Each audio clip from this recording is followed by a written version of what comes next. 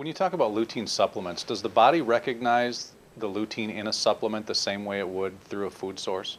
Well, probably not exactly the same way. It certainly does make an impact. You can measure it in the blood after people are taking the supplement. In a food source, remember that, a spinach just doesn't contain lutein. I mean, it's got 200 or 300 other ingredients, and so presumably the body's developed to recognize the pattern of ingredients, and so it knows what to do with each one and package it, and so that's called the food matrix. And so a lutein supplement obviously is primarily lutein. It needs to be taken with some fat. It's lipid soluble, and it does get incorporated. The efficiency of it is somewhere, depending on the supplement type, probably along the lines of maybe 60 to 75% as efficient as a food source that's taken with fat as well.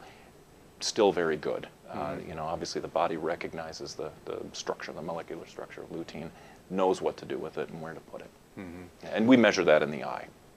When somebody is going to take a lutein supplement, and you mentioned take it with the fat, but what else should they look for in terms of amount? What other ingredients might be in that supplement? Do they take it with food as well? I mean, what do they need to know? Well, it's a good idea to take, if you're taking a supplement, to take it with a meal. I mean, part of this well-rounded kind of diet idea. There is some evidence that it might compete, that the body might compete with, for carotenoid absorption. So if you're eating, for instance, some oranges or some other kinds of foods that contain carotenoids, many carotenoids, maybe blueberries, strawberries, peppers, for instance, you might not get as much benefit of the lutein.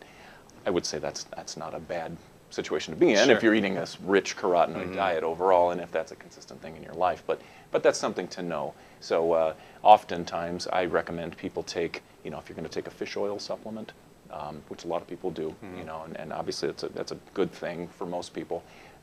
Take the fish oil, which is a fat, a DHA, source of fat, omega-3 fats, and then take the lutein right after. And then you're getting the full benefit of lutein. It goes in. It's not competing with other carotenoids to get absorbed into the bloodstream. And so that's, I think, a sound recommendation.